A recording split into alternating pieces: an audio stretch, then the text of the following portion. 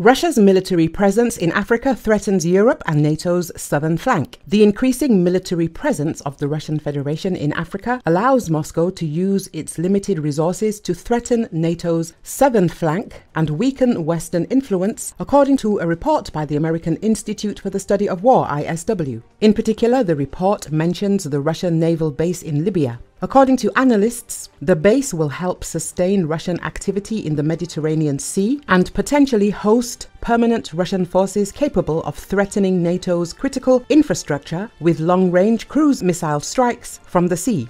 Furthermore, the Russian occupation of the American drone base in northern Niger will create an opportunity for Russia to threaten NATO operations in the Mediterranean Sea using versions of the Shahed 136 strike UAV, which are being produced in series. At the end of July 2023, the security forces of Niger carried out a coup d'etat. President Mohamed Bazoum was taken hostage and the country announced the overthrow of the government. Following this, the head of the Presidential Guard, Abdurrahman Chiani, declared himself the new leader of Niger. Several African countries were prepared to deploy their military forces to intervene in Niger to halt the coup. At the same time, the Nigerian junta accused France of deploying troops in some Western African countries with the aim of military intervention. It was earlier reported that Russia is interested in acquiring uranium assets in Niger owned by the French company Orano SA. Russia is emerging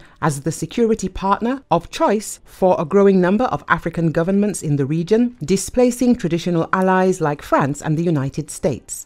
Russia's top diplomat, Sergei Lavrov, who has made several trips to Africa in recent years, this week stopped in Guinea, the Republic of Congo, Burkina Faso and Chad. Moscow has aggressively expanded its military cooperation with African nations by using the private security company Wagner and its likely successor, African Corps, with Russian mercenaries taking up roles from protecting African leaders to helping states fight extremists. The Polish Institute of International Affairs said in a study this month that in creating the African Corps, Russia took an assertive approach to expand its military presence in Africa. Moscow is also seeking political support, or at least neutrality, from many of Africa's 54 countries over its invasion of Ukraine. African nations make up the largest voting bloc at the United Nations and have been more divided than any other group on General Assembly resolutions criticizing Russia's actions in Ukraine.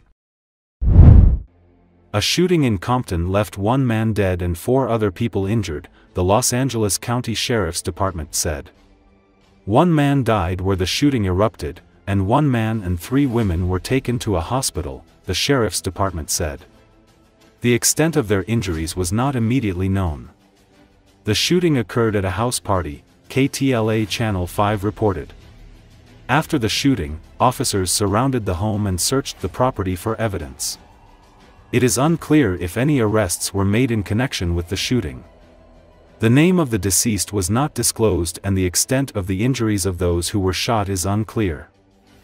Deputies said it happened at the intersection of East Greenleaf Boulevard and South Mayo Avenue. The shooting was not connected to the college, according to the Sheriff's Department. As reported, crime tapes surrounded what appeared to be a backyard party. The Compton Fire Department said 3 of the victims were women and 2 others were men. One of the men died while on the way to the hospital.